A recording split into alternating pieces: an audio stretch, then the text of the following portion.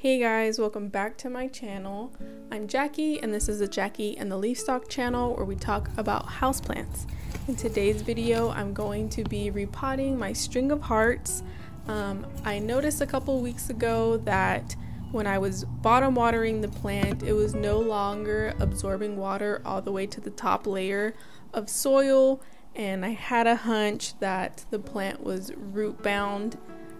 I did pick this plant up at the beginning of summer 2020, so it has been in the same nursery pot for a while. So sure enough, when I took the nursery pot off, my hunch was correct and I just needed to give this plant a new home and new soil.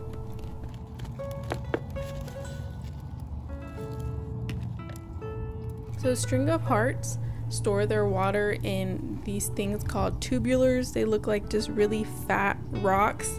So that's what I'm pointing out here in the video.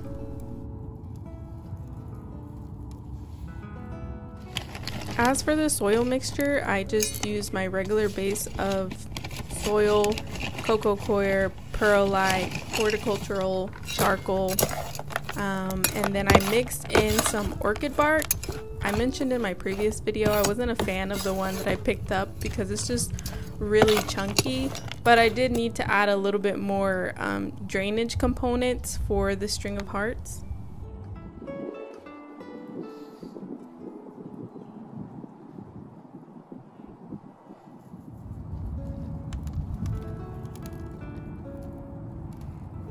So for the most part, I don't really like to mess with the root system of plants when I am repotting, especially with plants that are just a little bit more delicate and sensitive.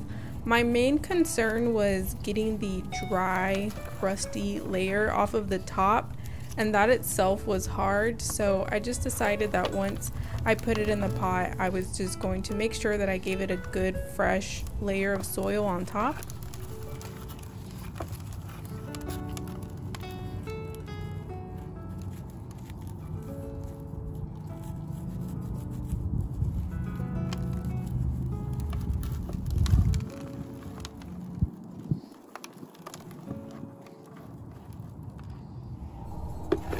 So the string of hearts was originally in a 4-inch hanging pot, nursery pot.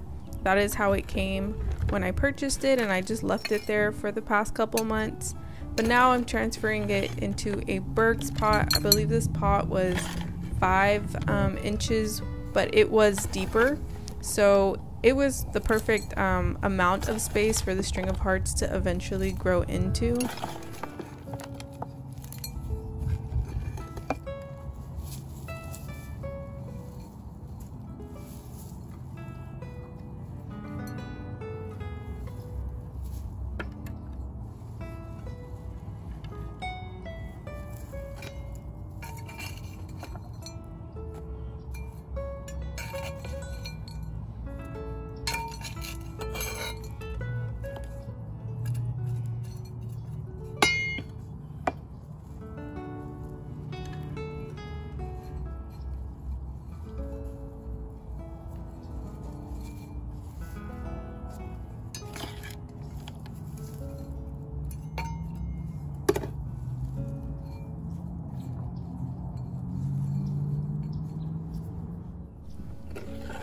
So once I had the plant in the pot how I wanted it, I went ahead and filled around the edges, and I made sure to push the soil down and then just continue to fill.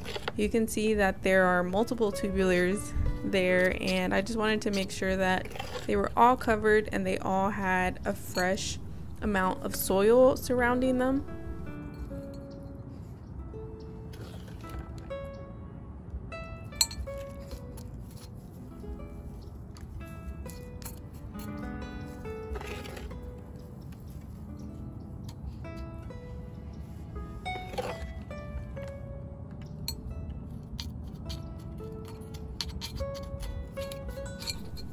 A couple care tips for the string of hearts is, one, they require a lot of light. So I had mine hanging in a west facing window. since the time that I got it, and I think it was a good amount of light. In the summer, the heat could be pretty intense since it was right next to the window, so that's something to take into consideration. You don't want to burn the leaves, and that was something that I just had to be careful with. Two, depending on how much sun and light it's getting is going to dictate how often you need to water.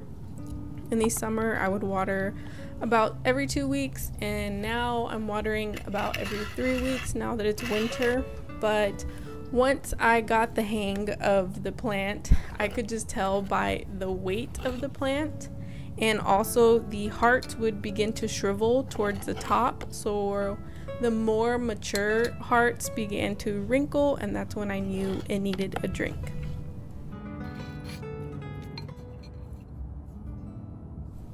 So I do prefer to bottom water the string of hearts, and along with that, when I fertilize, I will just add a very diluted amount into the bowl that I am going to place the string of hearts in.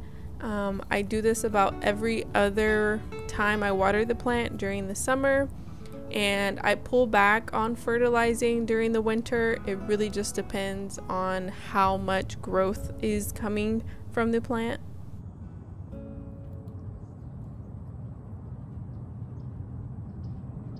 I know I said that I bottom water, but because I'm repotting the plant, I just need to make sure that there's no air pockets or areas that I need to backfill with soil. So the flow from the watering can just helps me see those areas that I need to go back in and possibly add more soil to.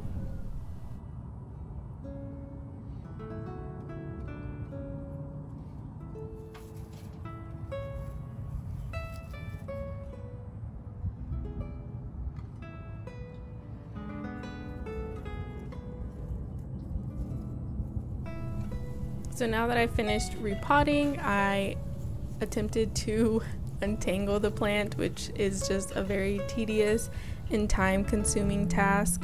Crazy Plant Guy has a beautiful string of hearts, and I remember watching one of his videos and he basically said there's no trick to it. I literally just untangle it constantly.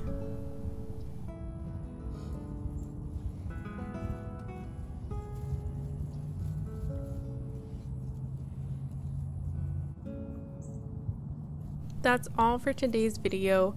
I hope you guys enjoyed it, and please let me know down in the comments if you enjoy this style of video.